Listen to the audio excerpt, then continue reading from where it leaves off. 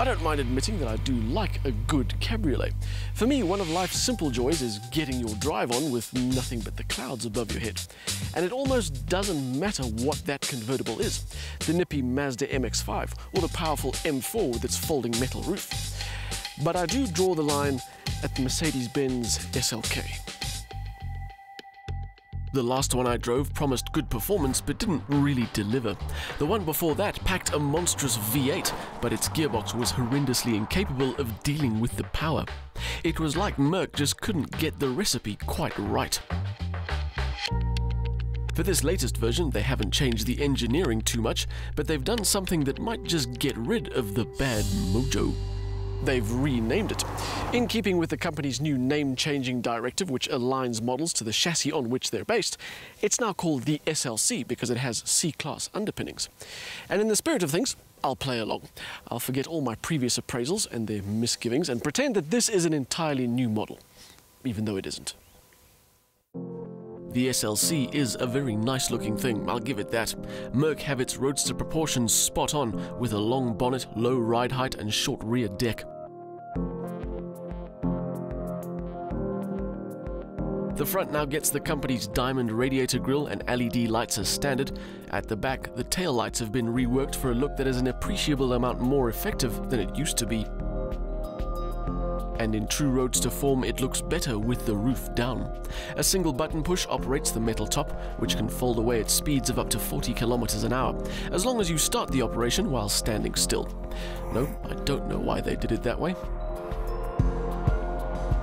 But I do know that they've built some common sense into the roof mechanism. Ordinarily, in hardtop convertibles, this foldy bit has to be down before the roof will operate. The idea being that with it up, you get more boot space. But now with Mercedes-Benz's Vario roof convenience feature, which is optional, of course, the roof mechanism will fold that down for you.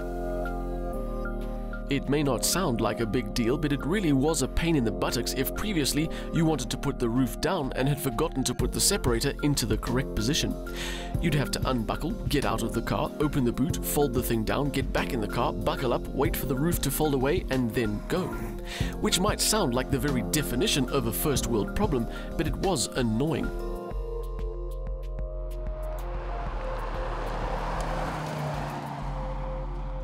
Now that that's sorted, we can focus on the mechanical setup.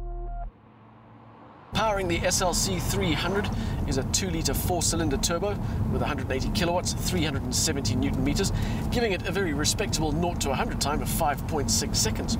And the whole setup feels really nice. The steering's not too heavy, it's not too light. And similarly, the ride finds a great balance between sportiness and comfort. And that's even without the option of Mercedes-Benz's active dampers, which should make it better. We covered over 300 kilometers from Joburg to Clarence in the SLC, and on the highway and long open stretches it was perfectly respectable. We're driving the middle of the range option. The SL43 AMG tops the range, and with a 270 kilowatt twin-turbo V6, it probably packs a few more thrills. I say probably because it's fitted with the same 9G Tronic automatic 9-speed gearbox as our test car, and well, the news isn't good. And unfortunately, it is becoming a bit of a theme when we test Mercedes-Benzes, because we said the same thing about the C300 when we tested that, and it has a similar gearbox. It is lethargic, and even using the pedals doesn't help because it feels ponderous and really outdated compared to the efforts of its competitors. Fortunately though, the SLC has a little button that helps things. Pushing this silver square seems to give the SLC a shot of adrenaline. The first time I gave it a go, I found myself saying out loud, "That's more like it." Its responses are tightened up, it feels a little more alive, and although the gearbox still doesn't behave as well as it should, the rest of the bits do a good job masking its shortcomings. Once we were in the sandstone mountains of the Eastern Free State and their more challenging roads, the SLC began to show that it can actually be a lot of fun to drive. And that's not something I would have said about the previous SLK.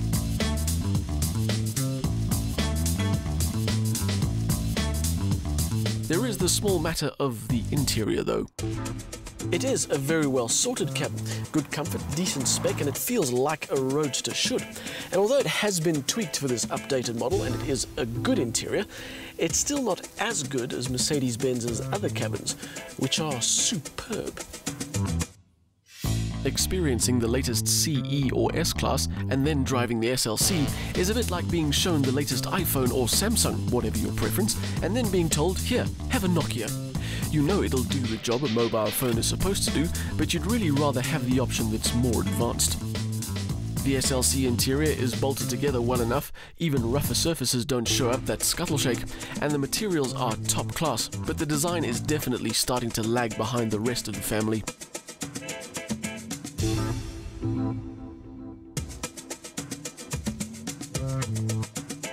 You may have expected that with a new name. The SLC was in fact a new model.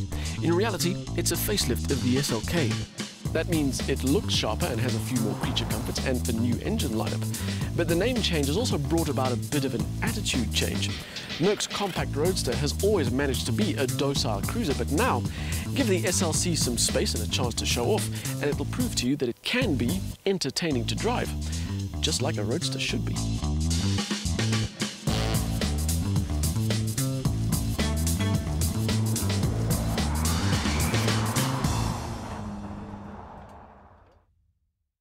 With a new 2-litre turbo motor and a more involving drive, the SLC is a better all-round roadster than the SLK ever was. Good looks and a comfortable, albeit dated interior complete the package. There aren't too many options in the category. BMW Z4 is the only metal folding roof roadster with similar power at a similar price, although production of that model has recently ceased.